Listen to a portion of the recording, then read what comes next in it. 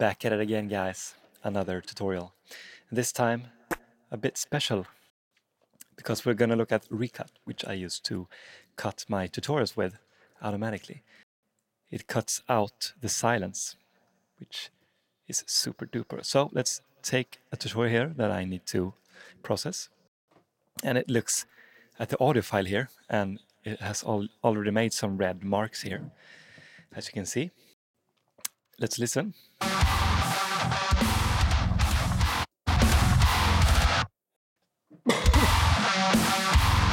Back, guys. Today we're gonna so I said something here.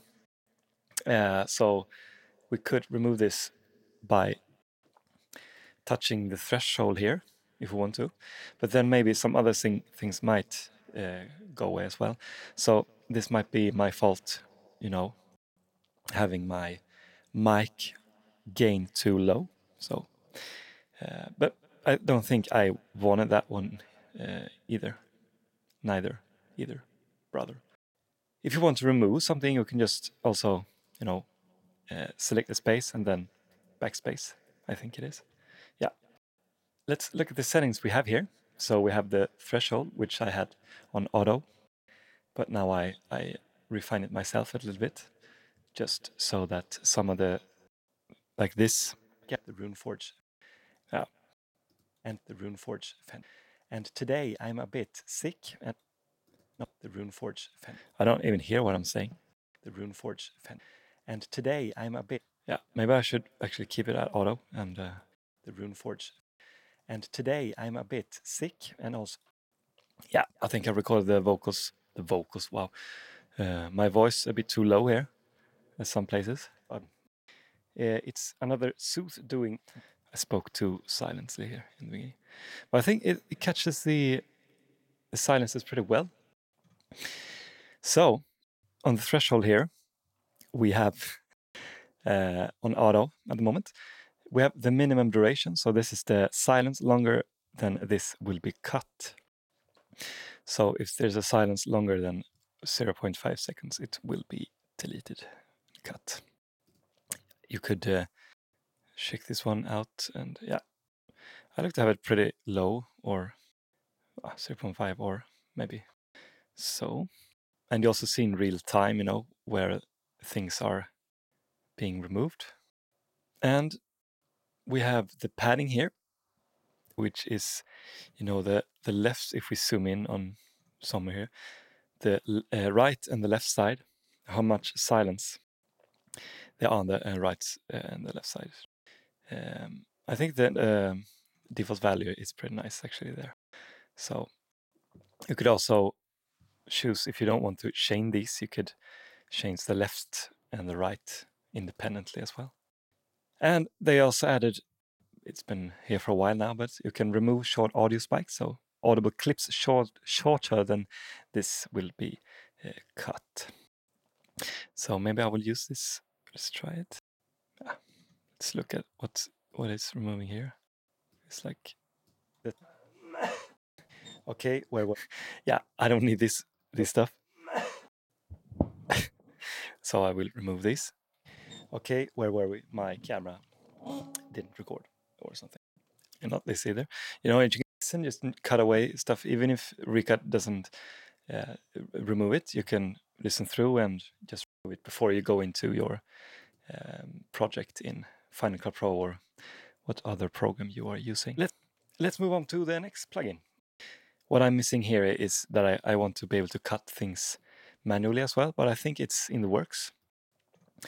Okay, it's 76 from Waves, I believe. Yeah, and my audio is in mono for some reason. Rec, but I think it's because I record in 4 channels when I record my videos. Okay, you can also change this setting right here. You can cut where any track is silent, or you can cut where all tracks it is if you have multiple tracks, you know, multicam and stuff, which I don't use in this ReCut project. You can also split this file in sections, and then it will export all these purple, you know, as separate files if you want to do shorts or reels or stuff, TikTok style videos, and you just want to record one long sequence when you are in the recording process. Really nice, and you can set the amount of silence here, not the amount, but the seconds. Silence longer than this starts at a new section. Yes, and on the export side, we have our Final Cut project here that we can export to. We can do a DaVinci, Resolve, and Premiere, ScreenFlow, CapCut, and XML file. If you want to export the timeline, you can also export the video in this case, original 2560 1440, and you can choose video and software, or only the WAV, the WAVE or MP4A audio. And you can do the sections here as well.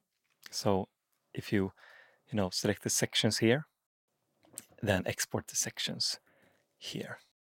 Let's drink some. And what I'm going to use actually when I export this one is export it as a multicam. So this will put everything inside a multicam clip and apply the cuts to that. And I only have one clip here. If you have multiple clips, it will export it into a multicam. But I find it easier to just have one clip, open that one in Final Cut Pro, and then put in the other clips in that multicam. So then if I have this face talking cam, it will be cut in the same way as this clip that I have here as well. And that's it for this one. You can also select clips here, and if you have multiple clips, select which clip you're working with and stuff. But it's really easy and automatic program, I think, which saves a lot of time. All these small silence cuts and stuff, which I don't need. It's really nice to be able to remove. Goodbye.